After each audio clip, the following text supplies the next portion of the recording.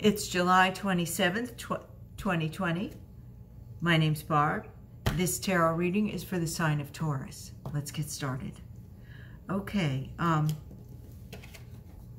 where you are now, it looks like you are just taking a rest and just thinking things through.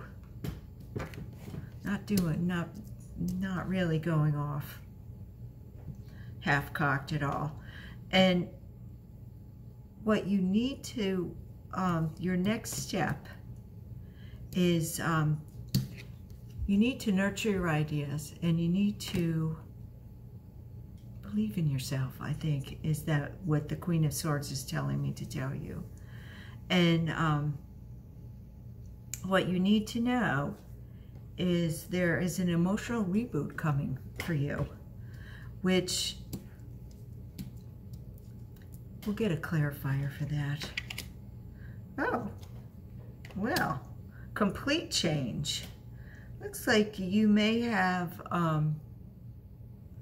news of an art project, or possibly a new romance coming in your direction, and a complete ending of something else.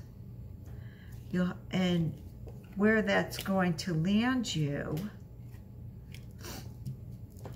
you're going to have a lot of choices. People are going to be watching you, and you're going to be working hard. So I guess this is more work-related than love-related, unless you're intertwining the two, which is usually not a good idea, but not unheard of.